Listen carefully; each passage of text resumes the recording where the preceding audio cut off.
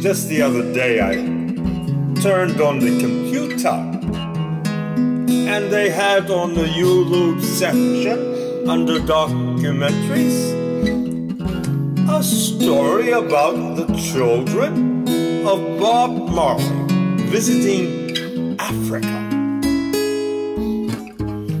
The theme was African unity.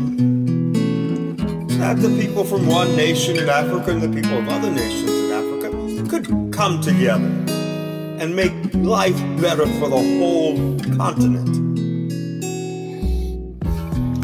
The inspiration had come from Bob Marley himself. And this occasion of going to Africa was what would have been Bob Marley's 60th birthday. The joy of his reggae singing and the energy and the unity and the happiness of the performance was a contagion that Bob wanted to see transform the whole continent. But he also wanted a centralized theme for the unity of the people. And he chose Ethiopia and its leadership, especially the former emperor, Haile Selassie.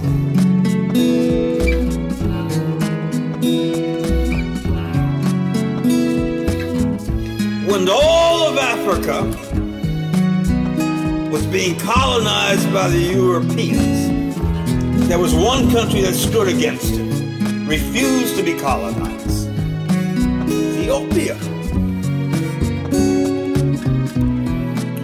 No, we will resist you, Ethiopia said.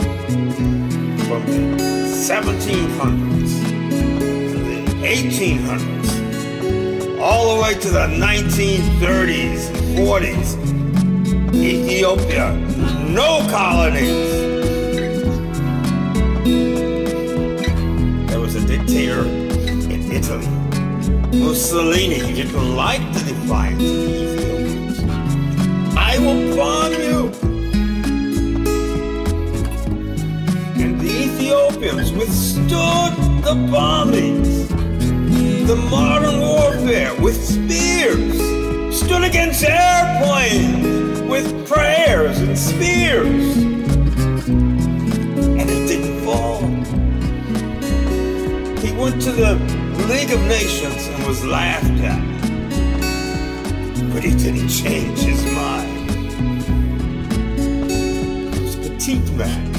He didn't look like the Zulu leaders, but a petite man. He stood against Italy. Bob Marley says the whole continent can unite